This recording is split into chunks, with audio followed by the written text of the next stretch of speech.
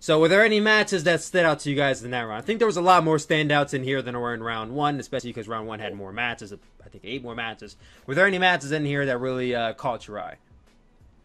Absolutely, for me. Of course, you got Yano shaving Hiromu Takahashi's head as he did when he was a young I lion. love that match so much. You got my man, the Holy Emperor, as we call him, the finesse god, Taichi, invoking the spirit of one Takahashi Iizuka right here, using the Iron Finger from Hell on Kota Ibushi. You have that's a magical moment when he does that. You cannot mention that. You got Evil going through a roadblock in his career with Hiroki Goto, because he's always been a roadblock in his career. Those are a couple of matches. Of course, Okada and Nagata was good, but I think this is when we start to see the cracks or the weaknesses as one guy has. I think that's probably when this is starting. I mean, I think it started in the first match, but yeah, I think a lot of the cracks might be seen in the second match too. Yeah, those are mine though. Yeah, John, did you have any in particular? Some of them were kind of the same there. Evil and Goto I could watch over and over again. They're usually really good together, just, two guys pounding the ever-loving hell out of each other. I mean, it's vicious, it's mean, it looks like it hurts a lot, and either one of them could win, and I was pleased at the outcome, but it could have gone the other way without a whole lot of effort. If Hiromu versus Yano is not on your short list for match of the year, don't talk to me. Exactly, and I hate this argument that, because it wasn't a 5-star match, it is a match of the year. I hate that argument so much, because it's like, you don't have to go in there and have a 50-minute long, stiff match in order for it to be considered one of your favorites. I thought, personally, this was, if not my favorite match of the entire New Japan Cup. And it didn't have any, suplex or anything major to happen. It was literally just Hiromu Takahashi being traumatized by this man from what he did in the past. And I felt like Hiromu, even though it was comedic, he sold that so well. I honestly felt like he was scared of Yano going into this match with the tag matches, and then actually in the match. Him pulling out the clippers and him getting the clippers out, and it's like, wait, this doesn't work. And then Yano pulls out the other one, and he's like, ah! And I just thought that was so, this is so great. This is tremendous. I don't see this anywhere else.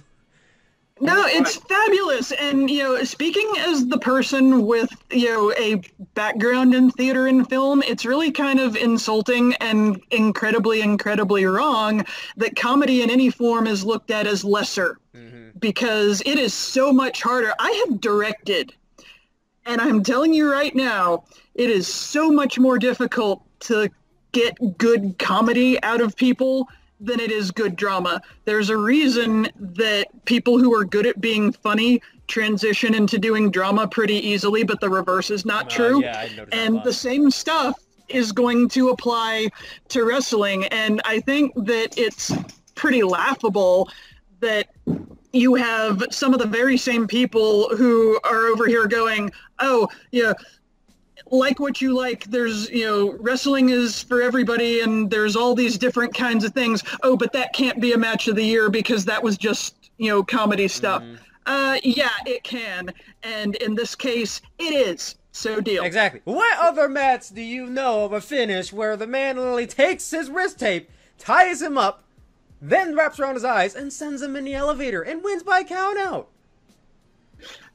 Exactly. And what I want to say too about it is, I don't know, I might be crazy for saying this, but I think in 2020, this new era pro wrestling, I almost think it's easier to have a quote unquote match of the year candidate with a longer match than it would be with a match that we had with Hiromu Takahashi and Toru Yano right here. I think it's almost harder to do it in that context, mm-hmm. and they did it right.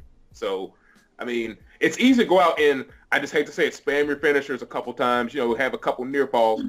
That stuff is, that's ingrained in pro wrestling to do stuff like that. But to do comedic stuff like this, and we're also in 2022, if somebody's like, oh, this isn't a match of the year candidate, but they're also praising cinema wrestling right now, I think that's kind of hypocritical. Very hypocritical. Oh, you totally. love to see those people who go Absolutely. out there and go like, oh yeah, I thought the Money Big match was great, but this match, I don't know, man. I didn't see enough finisher spams by the end. So yeah, people are weird like that, I don't understand. Well, there's different stories to be told in different ways, and they could not have done anything better than what they did in this match to tell this story the way that they did it. It was basically flawless for what they were trying to do. Practically. Definitely one of my favorite matches of the year.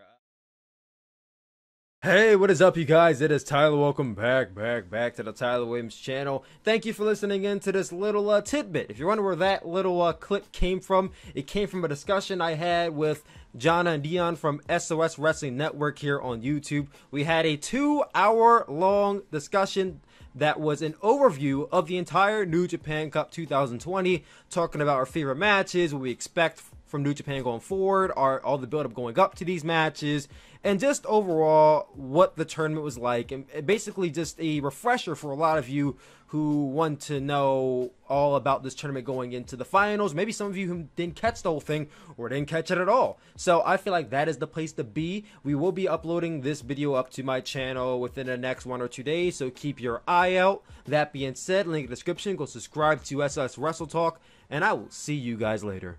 Peace out, guys.